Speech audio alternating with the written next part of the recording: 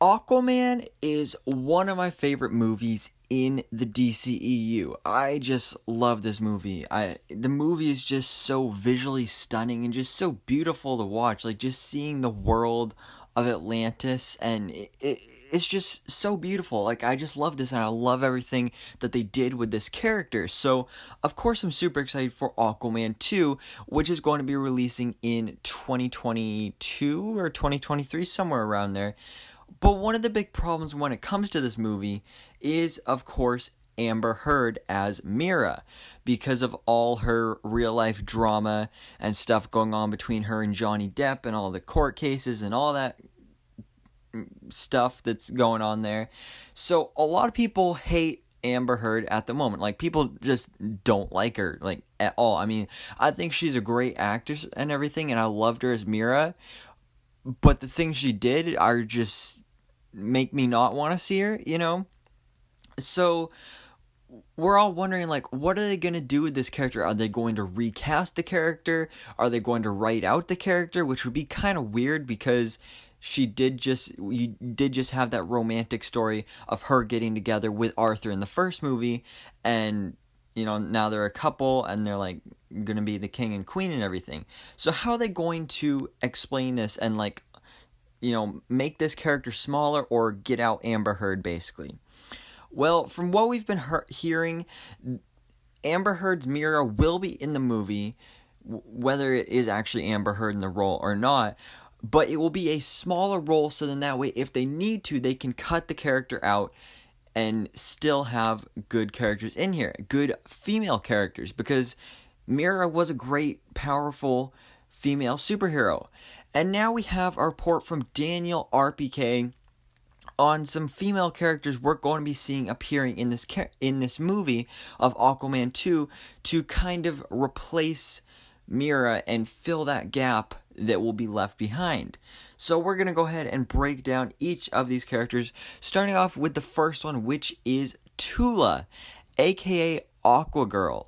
So this character is an Atlantean military officer, so she's very skilled in hand-to-hand combat, good with weapons and stuff, very fierce warrior, and also she rides a seahorse, so that's pretty cool. Although in Aquaman they kind of retconned that, so instead of seahorses it was actually like sea dragons, which I guess is cool, but you know, it would just be awesome to see someone ride an actual seahorse here. But what's interesting about this character is that she is actually the half-sister of Ocean Master. Now, you may be thinking, but Ocean Master and Aquaman are brothers. So, if these two are half-sister and brother, then wouldn't Aquaman have a relation there as well? Well, no, because Tula, her father is the same father as Ocean Master's father, whereas that is not Arthur's father. So that's kind of the connection there. We do know for sure that Patrick Wilson is returning as Ocean Master for this film as well. So it makes sense that we would have a connection there with this character. So that would be a really cool character that we're going to be seeing here in this movie. Another really interesting character, actually from this list, one of the most interesting ones, and this is Dolphin. So, first of all, she is a deaf character. At least I'm not completely sure if she's, like, fully deaf, but she can't, like, communicate auditorily, if that's a word, with, like, her voice and stuff. And she is actually a mutation. So, that's what they call it in Atlantis. Basically a sea-changed individual. So this is very similar to what we learned about, like, the Trench and the Brine and the Fisherman Kingdom in the first movie, because obviously we know that all of these Atlanteans, back before they were divided into these 7 different kingdoms, they were all one united nation above ground, and they were all regular humans. But then once they sank underground, some of them obviously stayed fairly human, just, you know, could breathe and talk underwater now, but others, as we saw, transformed and mutated, like how people literally transformed into, like, piranha people as the Trench, people transformed into, like, crab people as the Brine, and Dolphin is she's still mostly human, and she can like kind of shapeshift, but like she's got like fish hands and stuff, so it's actually pretty cool. I'd be really interested to see how that would look in live action, so I think that'd be really cool to see.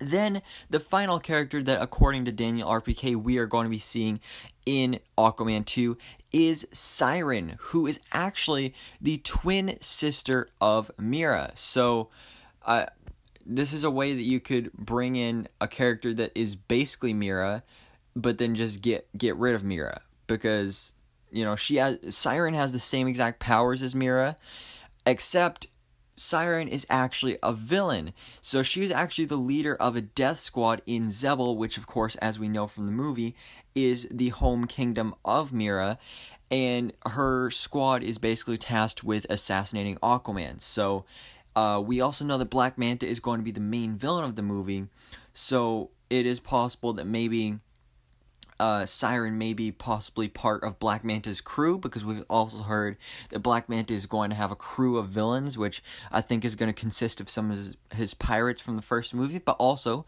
maybe Siren and her death squad. So that's definitely a huge possibility here. Or maybe they could even retcon her and make her a hero to literally just straight up replace Mera with her twin, which would honestly be kind of funny, but also like wouldn't make that much sense in the long run. But this is a character that has been hugely rumored for this movie, so this one is like a definite, we're going to be seeing Siren in this movie, and I'm excited to see how she plays in the movie. So anyways, guys, these are some big female characters that are supposedly going to be introduced in Aquaman 2 to fill that gap and fill that void of Amber Heard's Mera.